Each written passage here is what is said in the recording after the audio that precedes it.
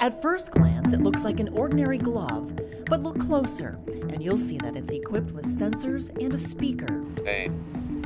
D.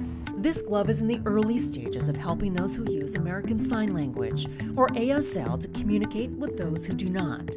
In his senior year, Kent State's Josh Ishihara came up with the idea after watching a video of someone using a similar glove to control a video game character. That got me immediately thinking about my project, and hey, I can use this idea to be able to bring this to the ASL aspect and to help with communication. Josh first attached sensors to the glove to detect movement. Started with the fingers, and then I had to figure out, okay, that's going to give me letters, and now I need a way of representing those letters to people. He added a chip to interpret the gestures based on the angle of the hand. He added another chip for 3D manipulation, to know where the hand is at all times in space compared to the body.